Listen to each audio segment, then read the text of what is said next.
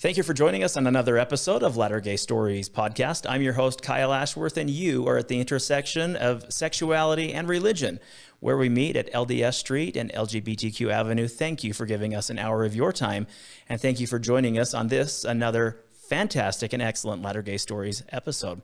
The Latter-day Stories podcast is your opportunity to better understand the LGBTQ experience by getting to know and understand an individual story. We thank you for joining us, and we hope that you'll share this episode and other episodes like it. If you are listening on the audio version through one of our podcast players, we invite you to subscribe to this channel wherever you are listening.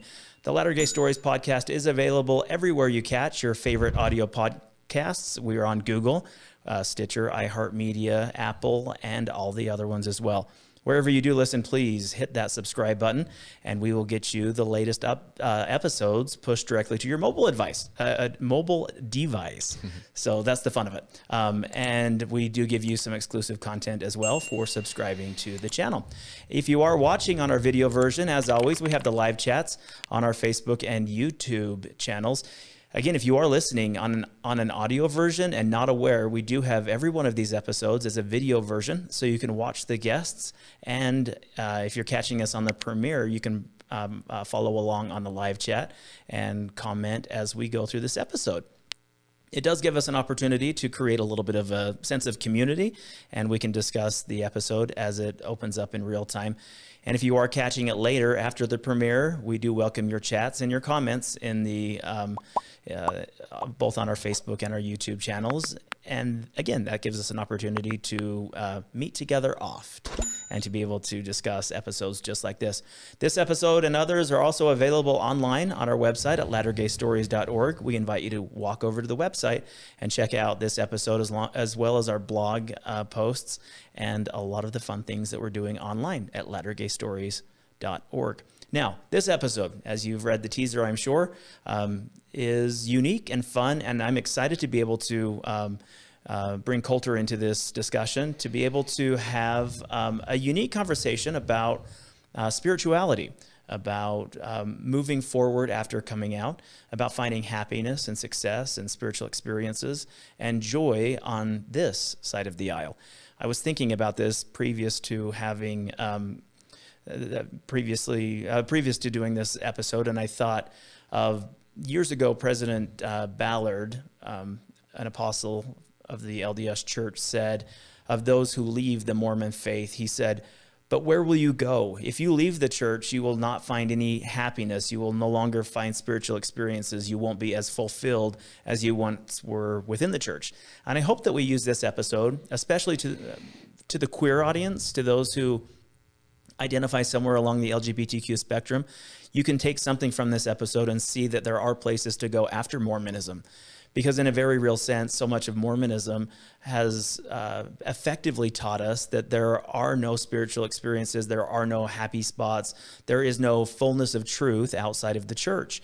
And I think we can use episodes like this and others to be able to show that there are places to go, and there are spiritual experiences to be had, and there is life after Mormonism. With that, I want to welcome to the podcast Colter Wild. Now, Colter, you grew up in Provo. You're a Utahn, a Provoite. You came out at 16 and navigated a world that's new, and not many manuals or written books to teach you how to navigate a world being gay and Mormon at the same time, and your family dynamic as well. There was also, in this episode, we're going to talk about some traumatic experiences that happened within your family that caused a rift and a divide, and how we move forward and past those. And then, as we talked about in the introduction, about finding sense of self and finding spirituality and connection. Welcome to the podcast. Thank you, Kyle. What part of the introduction did I miss that you wanted to clarify or add to? Oh, I mean, we can just go ahead and start in the beginning. I feel like you covered the basic synopsis, and I'm sure we're going to get into more detail throughout. Let's do it. So Genesis 1:1, and in the beginning. We can start a little later than that. So growing up in Provo, which is, for those who are not familiar with the Mormon Mecca, Provo really, aside from Salt Lake City, is the heart of the lion's den. It is very conservative. It is very Mormon. It is very Orthodox. What was it like growing up as a gay kid in a Mormon family in Provo, Utah? You know, it was really isolating overall. I have a great family, a lot of love for my family. I'm fourth of 5 children. My parents have been together throughout my growing up and adult life, and my family overall is pretty close. We spend quite a bit of time together. I grew up in a really great neighborhood that had a park and other kids my age and things like that. But there was always just this feeling that I was different, that I didn't quite fit into the mold. And for a lot of years, I wasn't sure why. I wasn't sure what it was. I wasn't sure why I didn't necessarily always feel comfortable playing with the other boys, or why I didn't always feel comfortable at church. But, you know, fast forward years later and looking back, I can see many reasons why, not just that I was gay, that there were a lot of parts of myself, a lot of frequencies happening within me that weren't really safe to express or explore in that lion's den of Provo, that Mormon Mecca. So you talk a little bit about growing up in the church. Any unique church experiences? You said there were feelings that you felt a little different. How? I've had hundreds of interviews, and it's always fascinating to me to see how people put language to these feelings of being different. Because often we don't have the ability to define what different is. We grow up gay, but we don't know what that word gay means. We know we're different. We have no language to attach that difference to. To you, what did that difference look like? Yeah, so for me, a big part of it, give me just one moment, tap into this. So a big part of it was, I think, my sensitivity, like just being more sensitive than the other boys in my ward,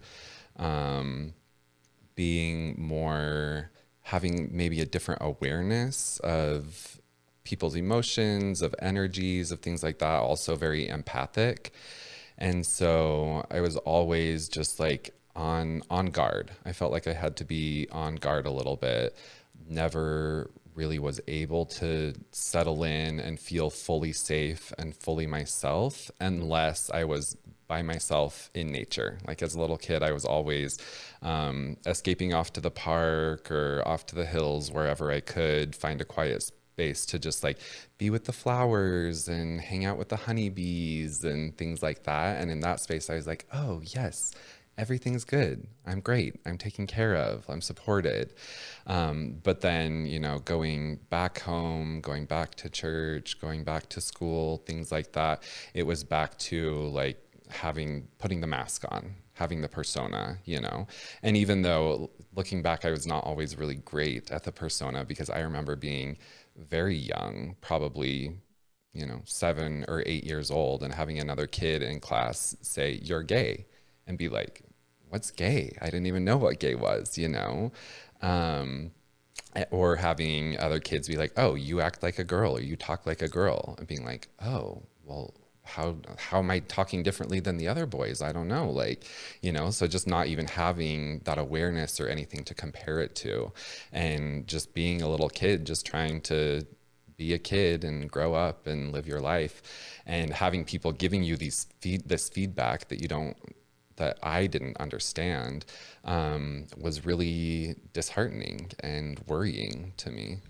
What did it take to get you to the point where you started realizing that, or connecting the dots, providing language to who and what you are? Do you remember certain times, was there a certain age where that happened, where you started saying, "Oh, I could be gay," or those dots were stars were starting to align, things were starting to make sense? Yeah, I think it was probably in about fourth or fifth grade that I first had the thought, maybe I'm gay. I had a friend at the time, another like boy friend that was a boy, and we were really close, and he was also, you know, maybe more, a little more effeminate or whatever, so we could be comfortable around each other and just normal, our normal selves around each other, not having to have the mask up as much. And we would have sleepovers, and you know, nothing sexual ever happened or anything with him, but just kind of that feeling of like, oh, I feel safe with him, and like we're both kind of different from the other boys. And around the same time, it's probably when I started having fantasies of other boys as well. And so that was just kind of like oh, that's interesting, you know, like what I've been taught in church is like, boys don't do these things together, shouldn't do these things together, but I really want to. You know, at the time, it was not even necessarily anything explicitly sexual. It was just like, I wanted to hang out naked with other boys. Like, I just wanted it to be normal. Like, even just wanted it to be normal to just be like naked with my brother, my dad, and like have it not be like such a big like, oh no, cover yourself, like we have to be modest. And you know, like there was just a lot of shame around that. How does, I think that's really great because I think that's familiar to a lot of us who kind of navigated that world. We all were seeking that level of comfort. We all were looking for those spots where we could fit in, and looking for those spots where we, especially in this space, where we didn't have to necessarily look for or hide or run from armor or run from arrows and darts and things that were out there trying to attack us and hurt us. As you were starting to connect to those realities, did that change you at all? Was there something inside of you that breaks? Was there something inside of you that blossoms as you're making those realizations? That's about the time that I started my double life, I would say, of exploring both. Like I had that feeling of like, oh, this feels a little bit more peaceful here. This feels a little bit more free over here, you know, like with these certain friends that aren't judgmental or aren't, you know, like maybe aren't in my ward kind of thing. So it's just like there's not that same expectations of like, oh, we're watching each other and like might tell on each other and whatever. And so I definitely at that time started becoming a different person at school versus the person that I was at home or in church. And there was also, you know, I think there was some freedom in that time, just in the, even just questioning, allowing myself to question, am I gay? Could I be gay? Was just, even though I wasn't ready for years after to say like, yes, I'm gay. Even just allowing myself the question was like, oh, okay, there could be a reason, there could be an explanation, there could be something here that like, it's not just this crazy enigma that I'm never going to understand and no one's ever going to get, and I'm going to be so alone and whatever, you know. Was able to just like at least give myself just that little piece of refreshment, that little piece of space within myself to question, like, or to admit like, I'm different than the other boys, I'm different than the other kids in school or in the ward especially. So you teased that with the double life. What was the opposite? What was the other part of that life that you were running to or running away from? Yeah, so there was like the really good Mormon boy, and like I was, you know, if we were getting grades in Mormonism, like I feel like I would have been A+ for years of like, I knew all the scripture stories in Sunday school. When I was asked a question, when we were asked a question, I always knew the answer. Giving talks in church would just like for weeks after have people come up to me and be like, oh, that was the best youth talk I've heard all year. And you know, which at the time was like, oh, whatever, you know, no big deal. But there was that part of myself, you know, that like got a lot of validation from that. But then the other part that knew it was kind of a lie. I didn't really feel it, you know, like when I knew all the answers in the scripture stories and things like that, it was like, oh yeah, I know the scripture story. I don't feel anything about it. You know, I can tell you like verbatim what happened with Nephi and Laman and Lemuel or whatever, but didn't really have the strong feelings, wasn't really like having this burning in the bosom of a growing testimony like it seemed the other kids my age were. It was very much just all intellectual for me. It was like, yes, I understand, I know these stories, I see these things, I can repeat them for you when there's going to be a test, because that's what this all is, right? It's a test. This whole life we're just being tested to see if we're good enough to go back to God or not. And so and then the other end was I started watching pornography. I started just exploring sexually a little bit more, exploring my own body. I even remember like skinny dipping at my family's lake house for the first time, and that being like so rebellious and so out there, but so freeing and so liberating for me. And so, but you know, I knew that I couldn't share those things at church. I knew I couldn't talk about those things with my other like Mormon church friends man,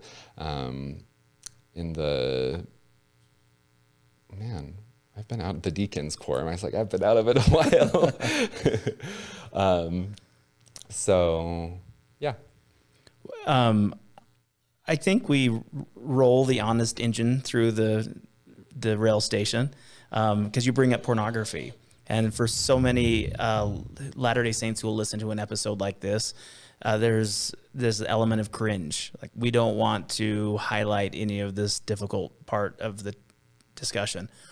What for you did pornography do? What role did it have in your formation? What role did it have, for better or for worse, about who you would become?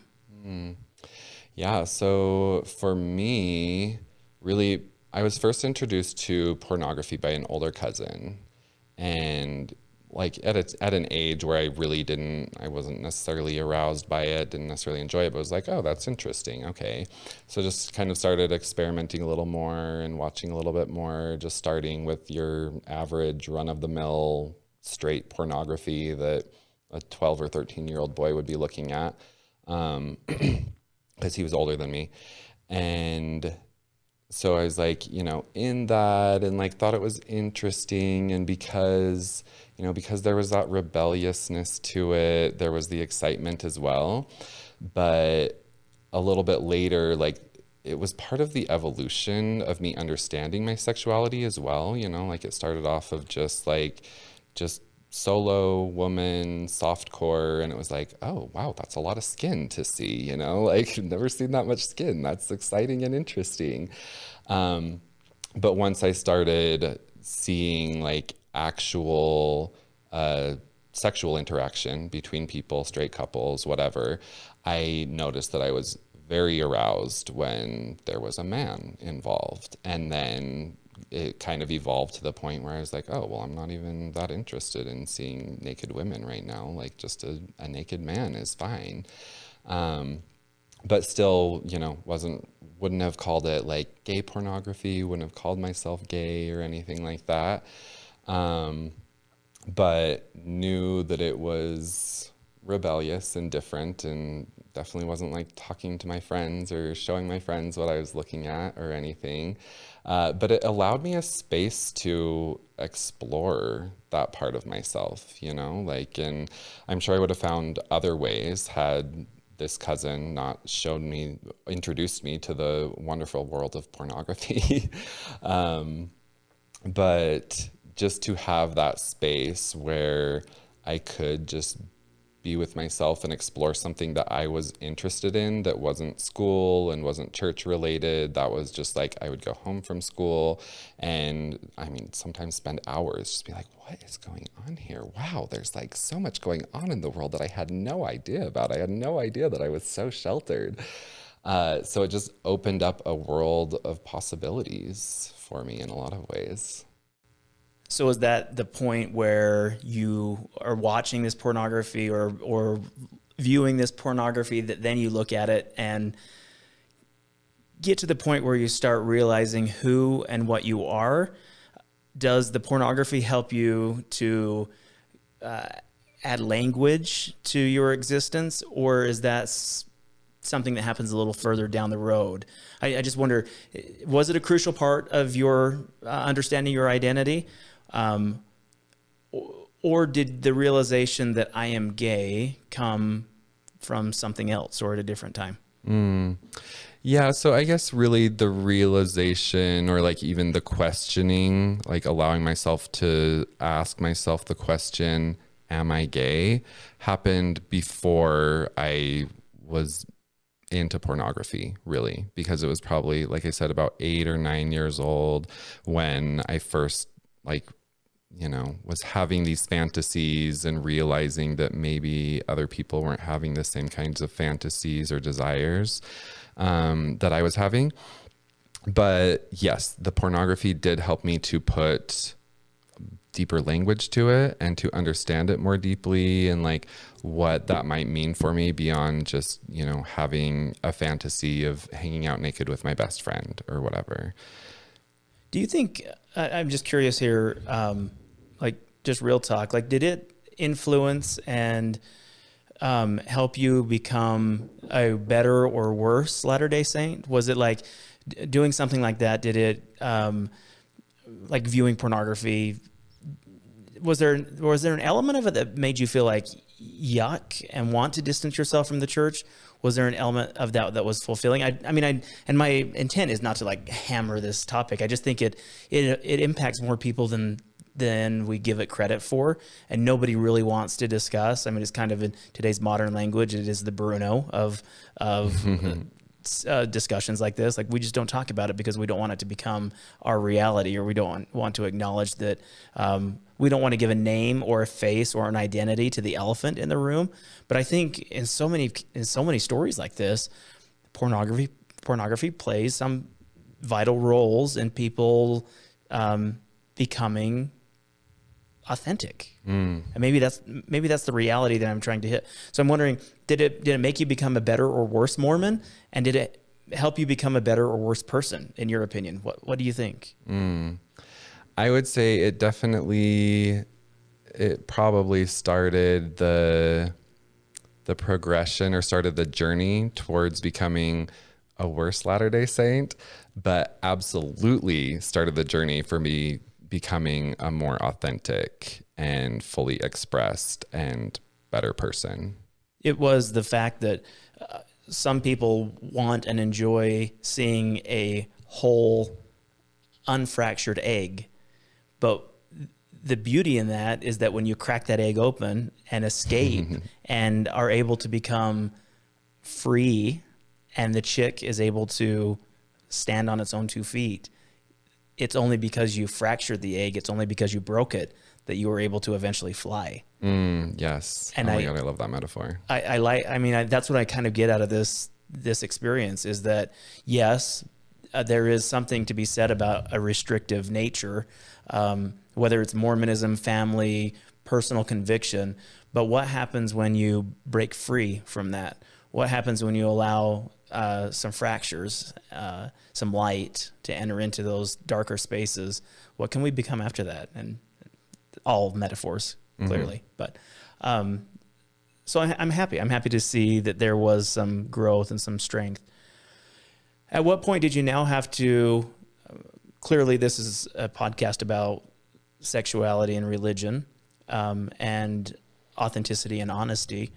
At what point did you have to have that conversation with yourself first about looking in the mirror and saying, I am, or coming out to your family?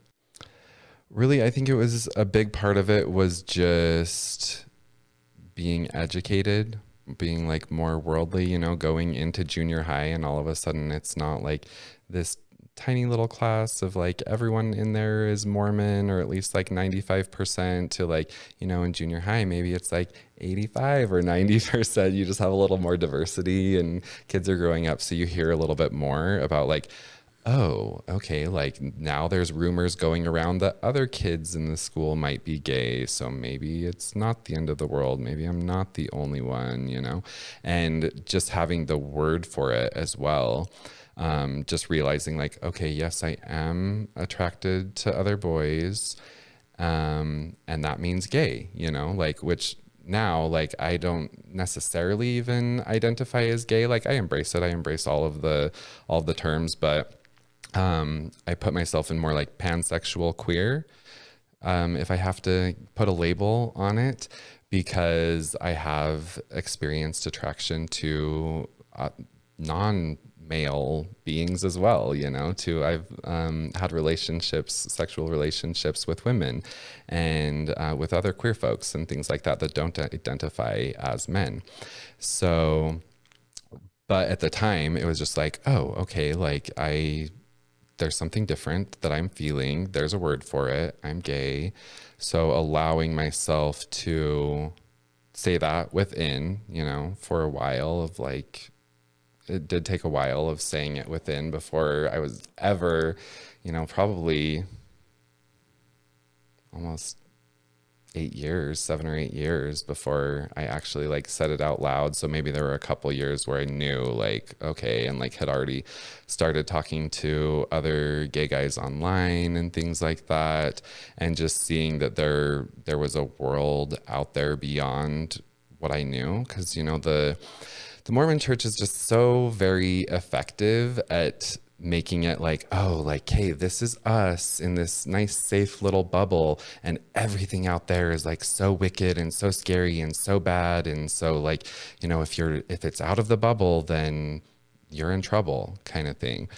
But to start to connect with other people, and I'm like, well, they don't seem like a bad person. They're really nice and they're really fun and they're gay. Maybe it's not that bad. And you know, even like things like gay people, queer people starting to be shown on the media, shown on TV shows or on movies or things like that.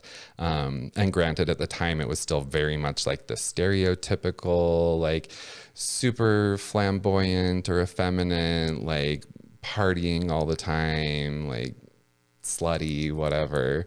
And so seeing that and being like, oh, okay, well, that's still like a big jump to make from being Mormon. Like I just, you know, want a husband instead of a wife, maybe, you know. I don't think I necessarily am ready to be in like dark late night gay clubs and drugs and alcohol and all those things. Like for, you know, for a lot of years, I wasn't really interested in partying or substances or things like that. I just wanted to feel closeness and intimacy with another man, you know, with at the time another boy. That makes sense. I'm super interested also in hearing how your coming out experience happened with your family, because so much of what we've discussed so far in the interview has been about your individual and personal experience.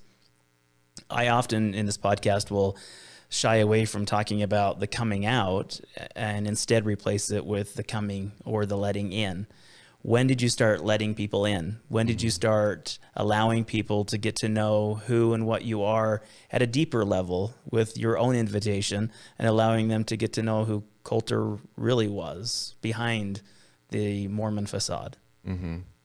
Yeah, so it was in my junior year I guess it was before that. I'd been talking to this guy that I met online on this, if anybody remembers the website Connection. I think it was based out of Australia or something like that, but it was like way back when. And that was, you know, where like the younger generation queer and gay kids could go and like just chat and meet and whatever.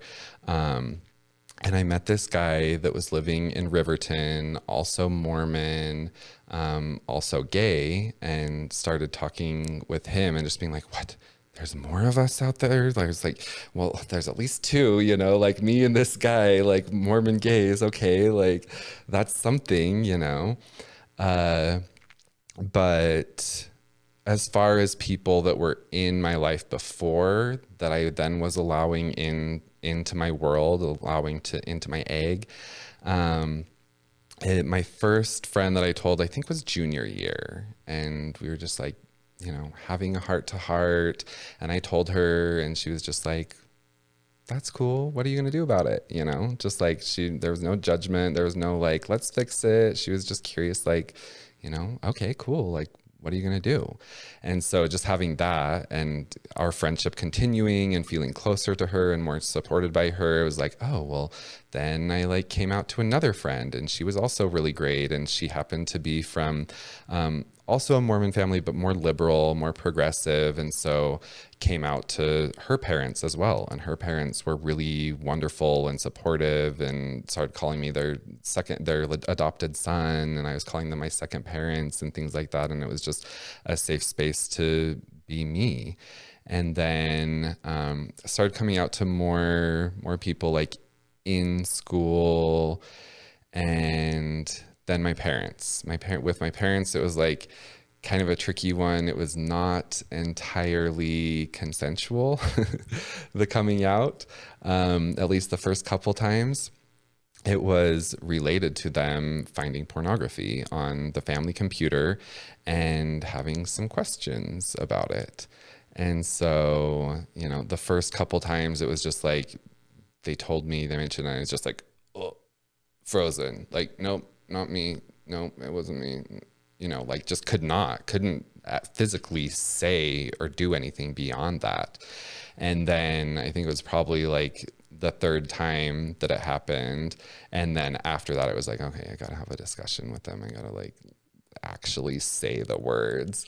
And so, and it was so hard. Like thinking back on it now, I haven't thought of this in years, but thinking back on actually saying it, like I swear it was a multi-hour discussion of like kind of what's happening and what I'm experiencing before I finally could be like, I think I'm gay, and saying that out loud to my parents. And I'm curious what your parents' reaction was. I mean, I'm sure it fulfilled a lot of, it completed a lot of puzzle pieces in their world. And I think we can all probably be remotely honest and say they probably figured out you were gay based on the search history of your computer, or at least you had some different interest.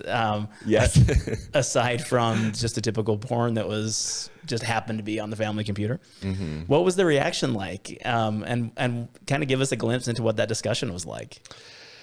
Oh, it was very serious and very heavy. Very Mormon? Sure. Very Mormon. Yes. It was just like, let's discuss and let's talk about it. And like, what does it mean? And how are we going to fix it, kind of thing. Did it start with a prayer? Just get it. Always. Yeah. My parents are big prayers for sure. So yeah, that discussion, it was, I mean, at the time it was interesting. I think it was probably my dad like started the discussion of like, we found these things on the computer again, whatever. And then, I don't remember him saying much else. He's like, you know, he has his boundaries around discussions and things talking about, you know, in his family of origin, it was very much like surface level, keeping up with the Joneses, don't talk about the difficult things and the uncomfortable things, just pretend like they're not there and everything's good because dad is the bishop, and like, you know, we can't have the ward know what's going on at home. So there was that. And then my mom is the opposite side of the spectrum of just like, let's talk, let's break it down, let's process it. What are you feeling? What are the other feelings? Well, I'm feeling this. How do you feel about that? And so it was kind of, you know, on both sides of the spectrum were overwhelming and felt like too much. You know, it was like my mom, I was like, I don't even know, Mom. Like, I don't even know what to say. Like, you're asking me all these questions I don't have answers to. And for my dad, with my dad, it was kind of like, are you listening? Do you see me? Like, are we having this discussion, or are you just like kind of like off in your own world? But yeah, it was heavy and uncomfortable. And I remember like basically as soon as I said, I think I'm gay, I was like, I need to go. Basically, like I got some friends waiting for me. I gotta go, and we'll talk about it later. And then, you know, there were years following of discussions that were similar of, what, let's figure it out, you know, like we can fix it. It's not a big problem. And so my mom right away was like, you know, we'll get you in counseling, you'll see a therapist, like whatever we need to do, talk to the bishop, which I never did talk to the bishop about being gay. I was like, because as soon as I came out to my parents, I was done with church. I didn't want to go anymore. I didn't want to go before. But once I had that as kind of like an excuse, then I just stopped going. But I had talked to the bishop prior about pornography, about viewing pornography. And it just wasn't really a supportive or conducive experience. So it was kind of a space that I was like, well, that guy's no help. I'm not going to go to him for anything else, for sure. And my parents, they, you know, they had their own agenda and motives and subconscious programming that they were dealing with. So, you know, they were very limited of like, yeah, we fix it. That's what we do, you know. In the Mormon church, this has happened before, and you just like, you still go on a mission, and maybe you'll get healed from that. And if it doesn't happen on the mission, then it happens when you marry your eternal wife in the temple. And if it doesn't happen with that, then once you start having kids, then it's just like at that point, then you just like will settle into, and like, you know, knowing that that was not a road that I wanted to go down, because luckily I was at an age and time where stories like that were out and about. You know, people were talking about the experiences of these men who had gone down that route, who like came out and then were kind of like coerced or forced back into the closet of like, no, you're not gay. We're going to fix that for you. And whether through conversion therapy or just through like counseling and bishoping, and then the mission and the marriage and everything. But just hearing, you know, years down the road, the broken marriages and the broken hearts and the sadness, and people feeling like they missed out on their lives, and children feeling betrayed that like their father wasn't fully open with them, and all these things that happen. It was kind of, I feel very fortunate to have known those stories and been like, well, I don't think I want to do that, you know. So what are the other options? Yeah, I think this is interesting space, because a lot of members of the church who are listening to this episode are nodding their heads, who say, oh, I remember the mantra, mission, marriage, children. Do those things, serve a mission, get married in the temple, have children. This all starts going away. It fades into the distance. And then keep your eye single to the glory of God. Look forward to the eternities. The celestial kingdom is worth all of this. But in your case, something was different, because you bailed on the church right after coming out. And I think you alluded to it. You were able to see stories of other people. You were able to see the experiences and learn of the experiences of people who got themselves into mixed orientation marriages, which I think is a testament to those who are out here sharing stories and out here paving the way for what I've often called the gaybies, the little baby gays who are falling out of the closet and finding their footing and learning, and in very real ways, seeking and finding soft landings so they can stand up on their own 2 feet and run not away, but run in a healthy way towards who and what they are. So I recognize that you were able to recognize that sooner rather than later. And it seems like that was a benefit. It seems like that was a good thing for you. In my case, yes. It feels like for me, that was a benefit. Everyone has their own journey, their own story. But yeah, for me, I think that was perfect. That was exactly what needed to happen. And so not to like completely switch from the discussion at hand, but off air or prior to this interview, we started talking about sexual abuse and how that plays a role in your story. So not only was all this stuff happening at the same time, this epiphany of understanding and the embracing of the authentic and an understanding of the honest, but there was some pretty sinister and dark things happening in your world as well. How much of that do you want to talk about, and how did that impact your experience? Yeah, I am an open book, so I'll just go ahead and jump in with that. So from about the ages of 4 to 17, I was sexually abused by an older family member. He was about 8 years older than me.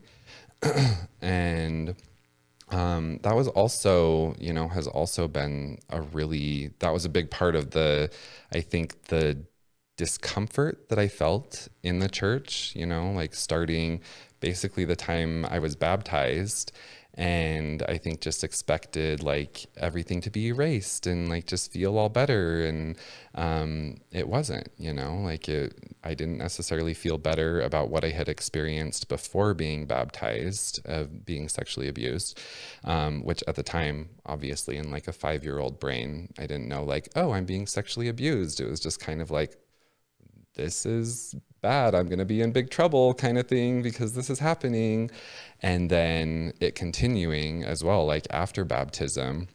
And so that just created a lot of discomfort for me, like in the church space, of anytime going to church, just feeling uncomfortable, and anytime taking the sacrament being like, am I even worthy to take the sacrament right now? I don't think I am, even before I was like consensually or like choosing to participate or like look at pornography or anything like that, I already felt like the damaged goods or whatever. And there's at the same time, I'm hearing these general conference talks talking about like, oh, if you're sexually engaged before marriage, then you're just a licked cupcake, and who wants the licked cupcake on the table? Like, you're chewed gum, and like, who wants a chewed piece of gum kind of thing. So having that experience of just like, oh, whoa, okay, I guess I'm like, here I am 5, 6, 7, 8 years old, and like, I'm already damaged goods. I'm already no good. Nobody's gonna want me. So what's the point of even being here and continuing? And was able to like keep the surface level of like, oh, I'm still the good Mormon boy. Go to church, know the things, but knowing deep down or feeling deep down that, okay, I don't think the temple marriage is available for me. I don't think that a mission's necessarily going to be available for me. Like, I don't fit here. It's been made very abundantly clear by various general authorities and stake presidents and church leaders that I am not welcome here, that I am not celebrated here, that I am not going to be welcome into the celestial kingdom, and that God has basically already forsaken me. Was a lot of the feeling. What impact did this revelation, the sexual abuse, have on your overall family dynamic? Oh, wow. It just opened a Pandora's box of chaos for sure for quite a few years. So I was the first one to come forward about having experienced abuse from this family member. And at the time, it was like I first told my sister-in-law, because she just was a safe space for me. Like, she was in the family, but like far enough removed from the family that it was a safe space to talk about things and be more authentic. So I shared it with her, and she encouraged me to share it with my mom. And I shared it with my mom, and then my mom, being who she is, wants to talk about everything and process everything and get everything out in the open. Like, had called a family discussion, got my aunt together, my grandparents together, got all the adult members of the family together to say like, hey, this happened. What are we going to do about this? And at the time, it very much went into, my cousin who had been sexually abusing me, like his mom was like, no, that's not true. That didn't happen. He says that it never happened. That's like totally a lie. And other people that were like, well, no, like it could have happened, whatever. And like, just everyone was, he says, she says, this, that, and there, where we had been a close family before, you know, I say close, we spent time together. Not that there was a lot of like really authentic connection and conversation, but we spent time together. And after that, it really just seemed to drop off. All of a sudden, family reunions weren't happening anymore, or like fewer and fewer people were showing up. Individual family units were breaking off and separating a little bit more. Like my family and his family were very much estranged. But years later, other people started coming forward, other people in the family that had also been sexually abused by this same family member. Some of them in even possibly more extreme ways and more extreme experiences than what I had, what I experienced. I wonder, like in kind of the way Mormonism works, or at least our understanding, limited understanding in terms of, I'm thinking of your parents. Did you ever feel like in their discussion or revelation as you're coming out, and also knowing that you were sexually abused, or the accusation of sexual abuse was out there, did you ever feel like your parents said, oh, he could be gay because of this? Oh, for sure. Did that ever run through the vernacular? I have a feeling that that is like still somewhere in the minds of some of my family members. Yeah, I bring that up because a lot of the early church periodicals and a lot of the early teachings in the church, Spencer W. Kimball, Bruce R. McConkie, Mark E. Peterson, the OGs, they taught that. They taught that there were causes to homosexuality. The causes were an overbearing mother, a distant father, sexual abuse, pornography, not praying enough, not devoting yourself to the scriptures, not attending the temple. These were all reasons why someone would become gay. Too much male interaction, which is always crazy to me, because when you think, oh, too much male interaction, what do we do with all of our youth who are 19 years old? We, for the first time in their lives, we send them off to missions. We put them in companionships together. We allow them to spend 24 hours a day, 7 days a week together, having these mission experiences and telling each other that I love you and that life is wonderful and good. And I just always thought that was fascinating. If indeed the church believed that too much male contact was a form or a cause of homosexuality, then why companionship and missionary work too? Yeah, right. Didn't make a lot of sense to me. So not much of a stretch to think that your parents might have blamed the sexual abuse on these feelings of homosexuality in our son. And it's probably also the reason why he was looking at porn, and they start using outside influences to justify who and what you are. Mm-hmm. Yeah. So as you're navigating that world, it's got to be difficult. It's got to be difficult to try to use language and correspond with your parents about how you're feeling and what you're experiencing.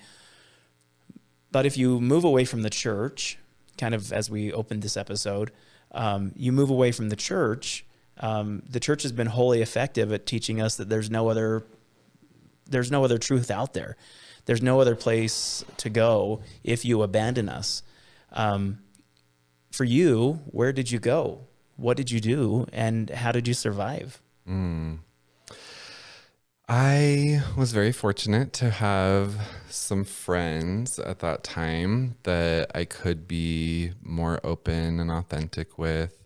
And then really it wasn't too long after I came out that I went on my first date with a guy and had my first kiss from a guy, and was introduced to a whole new world, and starting very small. I mean, he was also Mormon. We were each other's first kisses, so it was very much a felt like a safe space to explore that and experience that and be like, oh, well, he's a good guy. He's like seminary president. And so if I, if I have to pick a man to be with, he's probably a good one, right? Like maybe my parents will approve somehow someday. And so there was that. But then, I started favoring more. I talked about the double life that I was living for years. I just started favoring more that like secondary life and persona that I had created once I didn't really feel resonant or connected with that like shell of a Mormon boy that I was clinging to for those years. And granted, looking back, there were definitely places and people that I was interacting with that were probably not very healthy for a 16, 17-year-old boy to be in. But it was still an introduction into what's available in the world beyond the Mormon bubble, I think it's a really great point when we discuss kids who come out and young people who come out in that age range, that 15, 16, 17, 18-year-old. There are a lot of programs. There are a lot of resources available. And I don't think this is even Mormon specific, but there are a lot of resources available to these young these young straight kids to learn how to date, to create connection, to be able to have meaningful relationships. But when it comes to baby gays, when it comes to us as we come out or start identifying, where are the resources to teach gay kids how to date? Where are the resources to say, this is how you approach intimacy? This is how you approach connection. This is what connection actually looks like or feels like. I don't remember any of that growing up. I don't remember any resources available. And we're similar in age. I just don't remember that growing up in the 80s and early 90s where these resources were at. So for parents who often say, well, like, I don't want my kids to get into nefarious things. I don't want them to make mistakes. I don't want them to be hurt. At the same time, if that's the case, I need you parents to start creating resources and making some of these opportunities available for us to explore and to be able to meaningfully fulfill those necessary needs of connection. Mm-hmm. So if you didn't have them, where did you find them? And how could life been a little bit better had you had resources like that? Yeah, unfortunately, I didn't have a ton. I was finding them here and there. I had my friends that I could be more open and authentic with, but they didn't really know they weren't like Mormon gays, so they didn't really know how to help or support. I had the one guy that I hung out with who was also Mormon. We figured out some things together, but then after that, it was just kind of a lot of ways I just jumped into the very adult gay world, or what I thought was the gay world, what was portrayed on media and whatnot, or what was talked about in church of oh, this is what the gays do. They're partying and they're all naked and they're in dark dungeons and doing so many drugs and all these things. And so it was I got to the point where I was well, if I'm gay, then I guess that's what I'm doing. I guess that's what we do. So I went to those spaces, starting at 17 years old, I got a fake ID and was going to the gay club downtown Salt Lake, and, still wasn't drinking or anything like that, but was just wanted to be amongst like-minded gay people. And I found those spaces to be fun, people were liberated and free. And I was oh, dancing's actually really fun. That's not something we do a lot of in the Mormon church. At least my family didn't. In my ward, we didn't. And so that was kind of fun and exciting. But then at the same time, you have these older men there that are trying to give you drinks or give you drugs or go home with them and whatever, and not having any education around that or any support around that. It was just kind of well, I guess this is what we do as the gays, I didn't even know there were other options. Now I know gays of all kinds that like to hike and like to travel and are Christians and spiritual and all kinds of things. But at the time, that was really all that was available to me, was like the gay clubs, the gay parties, and that was a little, like, you know, in some ways free and liberating, but also pretty terrifying for, like, after coming out of the Mormon bubble to all of a sudden be thrown into that and be like, whoa, like, so it was jarring for sure. Yeah, and I get the sense that you alluded to this in the very beginning of your episode, that you're a naturist by trade, that you are a spiritualist, that you want to connect to earth, and you're super grounded. All of everything you just explained seems further from who Colter is naturally than you were becoming or exploring or finding, maybe. Was it a gigantic leap to get to where you are today? Or how did that progression happen to get to a point where you sought your level, where you were able to figure out what was meaningful, what was lustful, what was ineffective, what was not working for you? How, and I bring this up because I think people who are listening to this episode may want to, or may find themselves in your shoes as well. They've recently come out. They know the stereotypical gay things. A lot of those things don't resonate. There are scene gays, there are party gays, there are drug gays. But I've also learned that there's not just one way to gay, that there's a variety of ways to understand and embrace your sexuality. So for you, even just my family's backyard was looked out on Timpanogos, and like just looking at Timpanogos, I was like, yes, there is a God and he does love me regardless of what's going on, because that mountain is so fucking beautiful. Sorry, I don't know if I swear. But then, so like just starting to explore into that realm, the very first thing that I remember doing was buying a book at Barnes and Noble called Buddhism for Dummies. And so I got this book on Buddhism and just started reading about, you know, a spiritual practice besides Mormonism, and seeing like, oh, this makes a lot of sense to me. Like, this feels good to me. And, you know, Buddhism's a great introduction because it's just so chill. It's so just like, yeah, we're here. Things are happening. It's all good. We just do our best, you know, like, it's like, which is feels so opposite from the Mormon way of like, no, there's one way. This is how we do it. You do it every day, all day long, regardless. If you ever slip up, you immediately like must make amends, and, you know, all of that. So to be connected to a mode of spirituality that felt just more relaxed and more chill was like, oh, this is great. And then the next was yoga. I started like my first semester at university, I took a yoga class and was all of a sudden experiencing that, like, oh, that's what they mean by like mind, body, spirit connection. Because, you know, in yoga, you get into that flow and all of a sudden the thoughts fade away and you're just like so in your body and so present in your body and in feeling all of the sensations and all of the things that come up through that, and connecting. That was really a way for me to connect to the divine within myself. You know, like Buddhism kind of made it like, oh, okay, like there is something bigger and I'm part of it, and that's cool. And then yoga was like, oh, okay, there is something bigger, and also it resides within me. I'm like direct connection to it. I am an expression of it.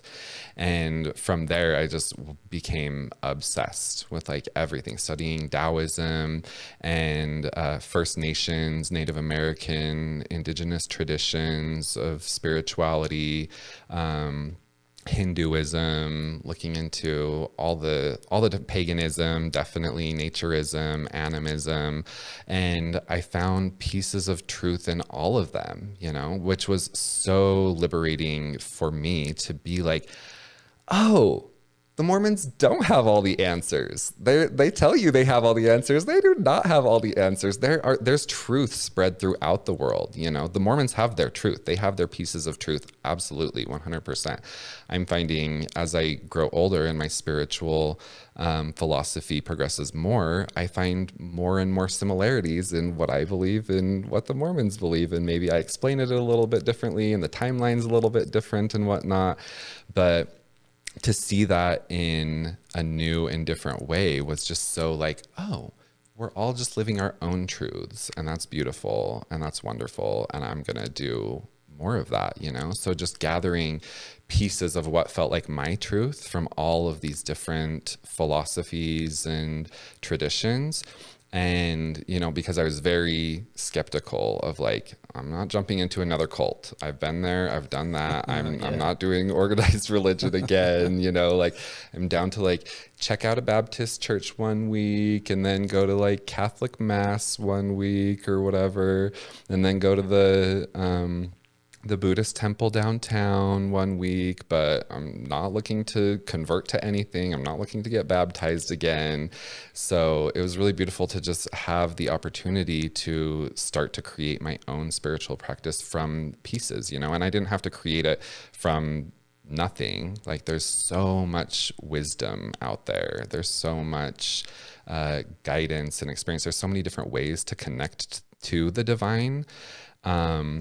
That, you know, I was experiencing in yoga. And then when I became a certified yoga instructor, was doing a lot with breath work as well, and found breath work to be very transcendent and a beautiful way to connect to the divine and really like connect to that oneness within as well. So yeah, I found many different tools and traditions to be able to create my own spiritual practice. And it just feels so good. I like that. I like that there are other options. I hope people who are listening to this episode who have stepped away from Mormonism or who are finding themselves in a nuance can see that there are other options that you have described. What advice, what choices, what options, to say it again, could you give someone who is navigating this space like you were for the first time? You talked about breath work. That's something that's probably foreign to a lot of listeners. What are some of these things? How did they help you in particular? And what advice would you have for someone listening who's just hearing these terms for the very first time? What advice would you have for them on beginning that exploration process? Because I think you clearly show, at least in your experience, you were able to use, you came out and didn't necessarily want to run from spirituality. You came out and didn't want to abandon deity. You came out and didn't want to just fall into sin like the church promised you would. So what other options are out there for people to connect to something other than Mormonism? Yeah, absolutely. I would say, first of all, you don't have to be quite as stark and extreme as maybe I was in my journey and process of just like, you know, once I came out, I was totally out of the church and like, okay, well, if that's the light, I'm going totally to the opposite side of the spectrum, to the dark, you know, and not everyone needs to do that. And also you don't need to, just like abandon your faith and like, oh, well, now I'm a Baptist or now I'm a Buddhist or whatever. It's great to take baby steps into it, you know, like it's awesome to just gradually move into what feels interesting for you, you know, like maybe it is just a book on Buddhism that you read, and maybe you still classify yourself as a Mormon, maintain your Mormon faith and practice, but you also are just getting a little bit of a new perspective, you know, because I find that most of the spiritual philosophies, like if you boil them down to the very core essence, they don't necessarily contradict each other. Even if they're not like saying the same thing, they're not always necessarily totally contradictory. So to be able to bring in just like a little bit of a different perspective from from elsewhere in the world, from a different tradition, a different background, even just a different person, can really help to improve your own like empowerment in your spiritual practice, you know, regardless of where it's at. Like, because that's another thing that the Mormons are very effective of, like, don't read other doctrine, don't read anything anti-Mormon, don't read anything outside of, you know, what the general authorities and stuff are saying on spirituality. We have everything you need for spirituality. But I would love to see more Mormons and non-Mormons, everyone, just reading and experiencing more variety, more diversity in their spiritual practices, of bringing a little bit of Buddhism in, and, you know, going to a yoga class once in a while and trying a breathwork class. You know, like, breathwork, like I said, was very, I had no idea, honestly. My first breathwork experience where I call it transcended, you know, like really went out of like the persona of Colter as I am, and connected to like that oneness, that like place of feeling unity and just feeling in the divine and the connection to the divine, was like, whoa, this is available to me just through my own body. Like, I don't have to go out and seek it. I don't have to like pray so hard. I don't have to like go to the temple week after week after week after week, and like finally to like maybe have that experience of really feeling it, of really connecting to it. Just being able to like do this breath technique and shake the hand of God. Cool. Like, great. That sounds awesome. And there's so many ways of doing it. Like, that's really what I've become an expert on, are ways to connect to the divine. I call it experiential spirituality. So where so many traditional spiritual practices and religious practices are dogma and doctrine based, it's all about like the teaching and the reading and the words, and this is how we do it. And instead, like, actually spending more time and more energy into the experience of like not seeking to understand God or understand the divine, but actually experiencing it for yourself. So breath work is a powerful tool that can be used. Connecting in nature, you know, when you like spend even a hike, you can do it, but it's even better you spend a day or two or a few days out in nature, and you just get like really connected and like really grounded into that oneness. With plant medicines, that's where a lot of people are seeking connection with the divine now, through ayahuasca and mushrooms and other things like that. Those beautiful plant medicines that have been stewarded over by indigenous traditions for many years, and now are being shared in the Western world again. As well as things like eye gazing. So that's another thing that I really love teaching, of just like finding someone that you trust and feel comfortable with, whether it's a partner or a friend or whatever, and then just setting a timer for 5 minutes where you're just going to look into each other's eyes. And if you try that, magic can happen. So you may call this all crazy, those who are listening or watching to this in this episode, but I had this experience. My good friend Gina Peterson was teaching a little course, like this class in California, in LA, a number of years ago, and she wanted us to have these eye gazing techniques, to have this opportunity to stare into somebody's eyes for a while.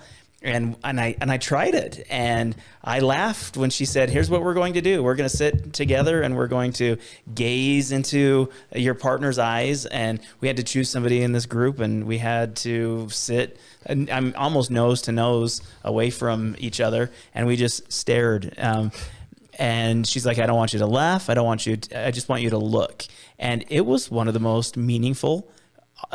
I've never had an exercise that has, like, it changed me. There was something about just staring into another person's eyes and seeing the unique difference, and seeing the seeing someone in a completely different aspect, a completely different level that I've never experienced before. So I understand just a snippet of what you're talking about. Yeah, so I actually guided an eye gazing ceremony for my family maybe 4 or 5 years ago. And they at first were like, what are we doing? Like, Colter, you're going to take us through what? We have to do what? Like, that's so weird. That's so uncomfortable, you know? And I like went all out. Like, I set up the altar. I like wore my white robes and like was smudging everybody on the way in and everything, which for most of them was totally new, totally out of their comfort zone. And then tell them like, okay, you're going to be sitting and looking into this person's eyes for, you know, starting with 3 minutes. And they're like, what? That's so awkward. Oh, what? Oh, I don't know about that. I'm like, just try it. So they try it. And after, you know, after everyone, like the first minute or so, they're like laughing and like, what time is it? So we have to keep going kind of thing. But after the first couple minutes, everyone settles in. Like I see tears start to fall. And then after the first 3 minutes, everyone's like, can we do it again? I want to look in your eyes. I want to look in your eyes. And I'm like, let's just do everyone look at everyone's eyes. So we ended up taking like hours for everyone to eye gaze with one another. And at the end of the experience, like, my very Mormon family are like, I had a vision of you as a warrior of light and you were going against the darkness and you looked like so epic and amazing. And oh, well, I had a vision and you were like surrounded by sacred geometry and all these colors and everything. Like they're having these really expansive experiences that are, I don't think, like anything they've ever experienced before. I think you slipped them some plant medicine in the middle of that. They might have thought so for sure, but it was totally like just the eye gazing. But based on what they were saying, I was like, yeah, that's what I see in mushroom ceremony. Wow, like amazing. So it was, and it really opened their eyes, you know, and now I think that it got them to look at my spiritual practice and things that I'm doing in like a more serious way of like, oh, Colter's a little out there. He's a little weird. He's a little witchy kind of thing. To now they're like, oh, well, what else are you teaching now, Colter? What else are you working on? Like, oh, you did an ayahuasca ceremony in Mexico. What was that like? Tell me about it. You know, like there's a lot of interest. There's a lot of curiosity. And I can feel there's a lot more respect as well, you know, but it took me showing up and sharing that, because for years I really was guarded and protective over my spiritual practice and beliefs with my family. I didn't feel like a safe space to share with them. It's like, they don't get it. They won't understand it. They won't respect it. But once I started sharing things and showing up more authentically, they're like, oh, that's what you're doing? That's what you're experiencing? That's cool. That's beautiful. Maybe I want to experience that too. And so just allowing them, you know, to surprise me, not putting them in a box, not holding them in smallness of like, oh, they're like so close-minded, they just wouldn't even get it. And just showing up and being like, well, let's try, let's just see. And I found out most of them are actually very open-minded and very curious and hugely respectful of other spiritual practices and traditions. That's amazing. And we couldn't ask for anything more. I mean, in Mormonism, we call this the unity of faith. And what we're doing even on this podcast with this platform is really trying to find an opportunity of creating better understanding and getting to know someone in their difference and being able to create commonality and to be able to live in harmony. And I think I love that. I love that your Super Mormon family is willing to jump on board with something that seems a little out there, but yet has so many familiar undertones that they're able to embrace that and connect with it.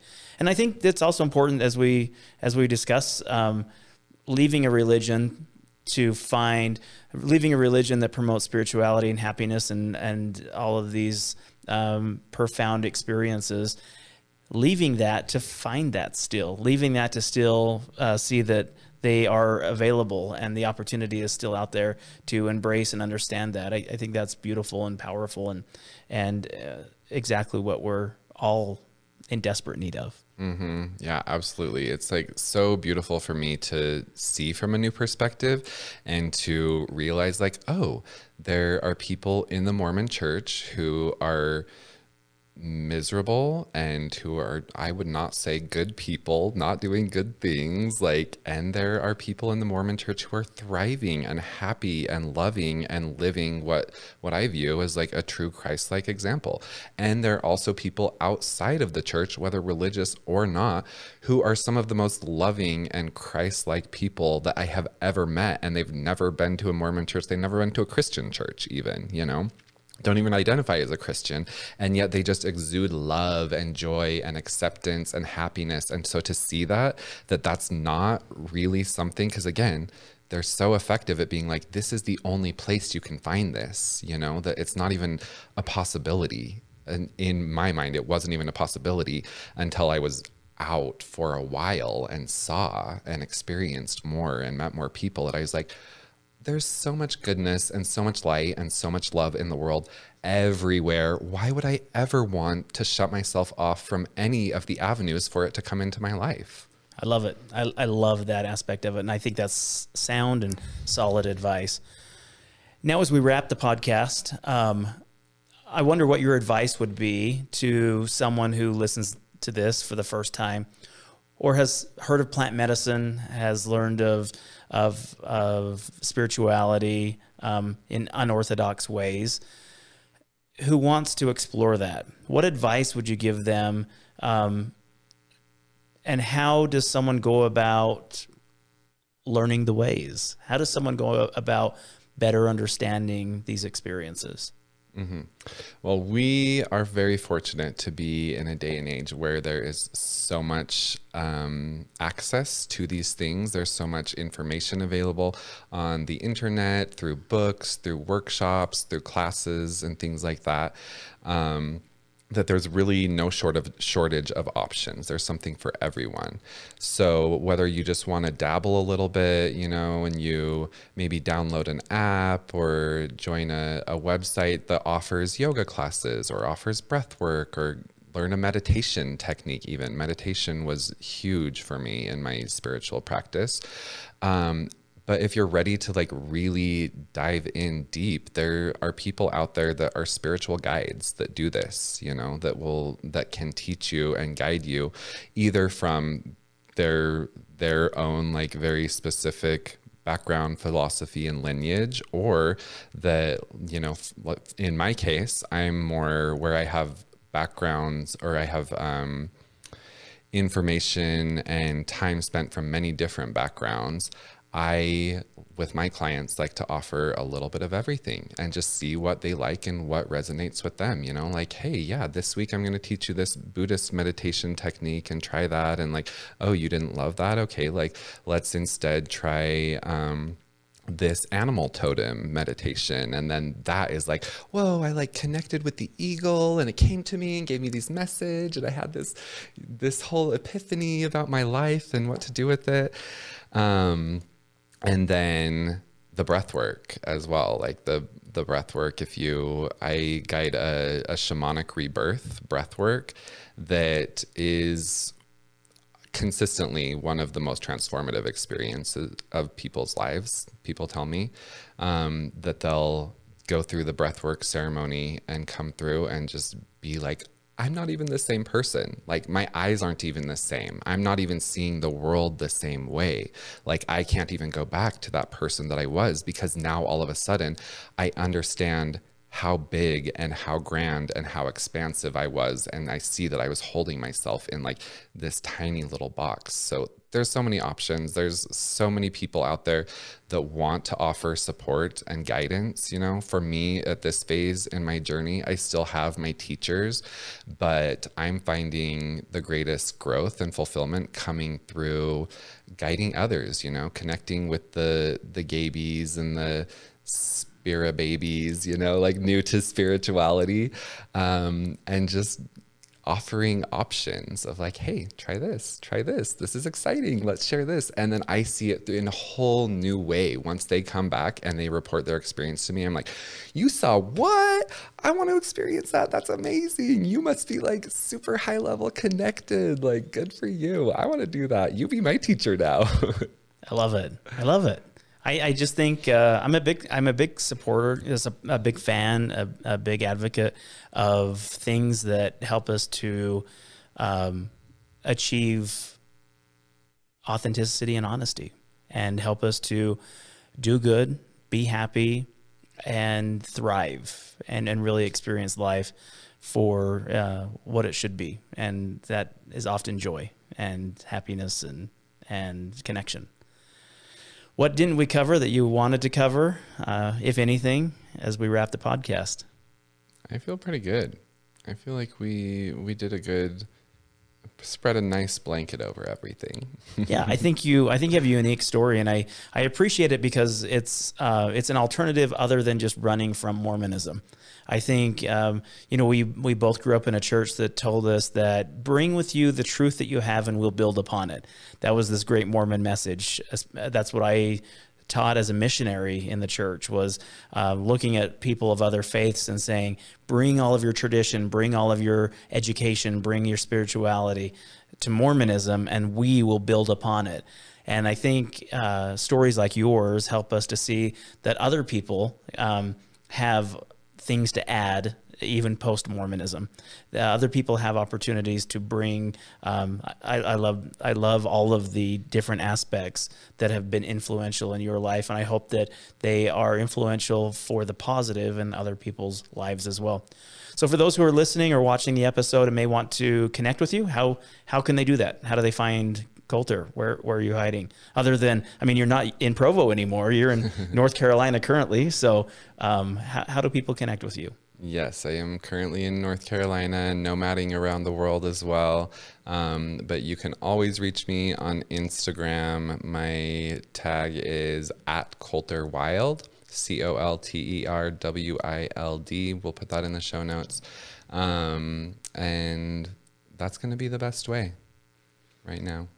And the nomad, just gallivanting all over the world. Mm-hmm. How would it be? It's nice. Yeah. I would also like to mention, based on what you last said, that there even is there's a great spiritual awakening happening on the earth right now that I've been witnessing. And it's happening within the LDS church as well, not necessarily that people are leaving the church, but that people who are still choosing to remain active LDS are becoming more open-minded. I know people that are active LDS that are taking their families to do ayahuasca ceremonies in the jungle, that are making yoga a regular part of their spiritual practice, not just fitness, but an actual part of their spiritual practice, and creating the room for that, the space for that. Not that like, it can only exist in my life if it's taught in the Mormon doctrine. Like, I don't feel like that's true. There's so much available that does not contradict or detract at all from choosing to be a member of a specific religion or spiritual practice. Just creating more space for you to explore and experience all that's available. In the mouth of 2 or 3 witnesses shall every word be established. Mm-hmm. And I agree. I've seen it too. I've seen Buddhism, and I've seen even plant medicine. I've seen hypnotherapy. I've seen Reiki.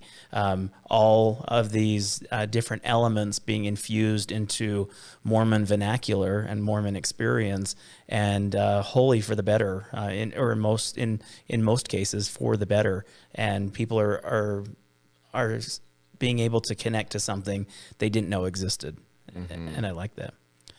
Colter, again, thank you.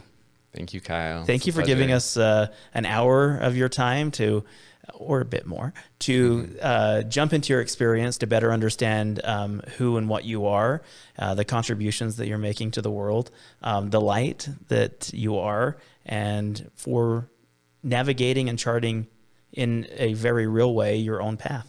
It has been an absolute honor, for sure. Thank you.